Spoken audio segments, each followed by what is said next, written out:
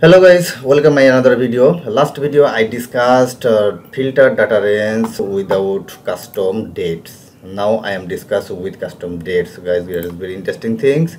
You know that for making this table for all kinds of source code, you can download 100% free from my website link. Just see my video description. Now I am telling about what is the benefit of this table, guys. You can show any kinds of information in here like 10 to 100 at a times. Also that is the tally.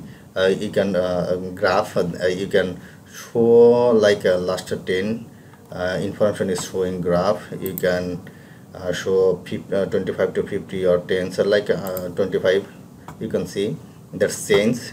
Also you can see 50, that's very interesting. Also 100, that's another interesting thing, so guys. And also you can custom data range like 2 days, yesterday's, last 7 days, last 30 days, this month, last month. And custom range, you can choose any kinds of a date from here to here, any kinds of date to date you can choose, guys. Very interesting things. So no problem. Now I am discussing about this table, and also I'll show how to make this table. When you click for all kinds of source code download link in my from my video description, then you will see this interface. Just scroll down, then see get source code and get database. Obviously you should download from here source code and database also. And guys, when you scroll up, then you will see demo list. If you click here, then see there are a lot of demo in here, about 1 to how much now, see, okay, 1 to 40 database or demo list in here. You can see I am now discuss about last one, okay, how to filter data dates from PHP MySQL database JavaScript. That's one. And see view details and view demo. If you click view details, then see view details.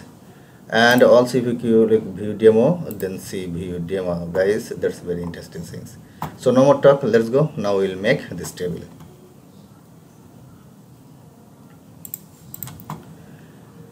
When you download database source code and database table source code and table database, then you can see just a 2G file, okay, save state here. Then you will see library, action, index, and also database.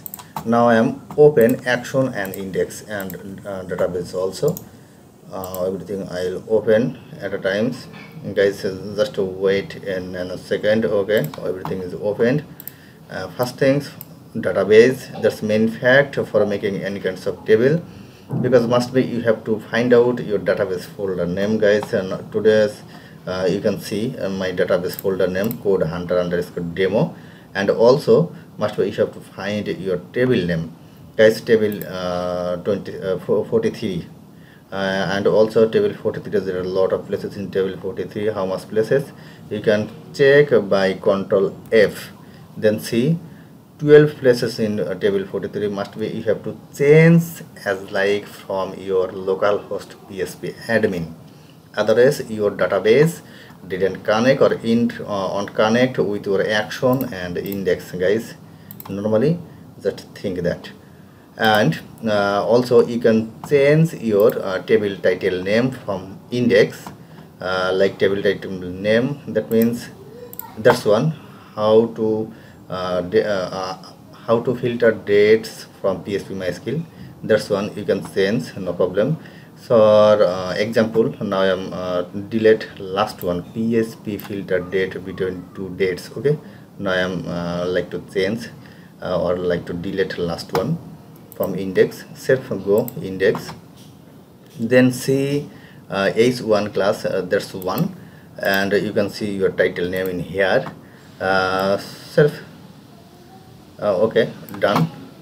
That's now I am press delete, then press file, then press save. Done. Now I am checking my table, guys. We can see this last one is here because we didn't reload. Now I am reloading. Then you can see last line has gone, but another one is obviously in here. Also you can change a order name order value, order date. Also you can edit this all kinds of information from here, from PHP MySql. That's very interesting things, guys.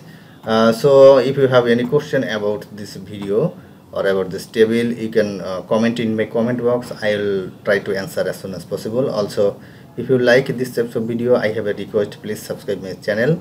I'll try to make every one a new video for you. Thank you very much.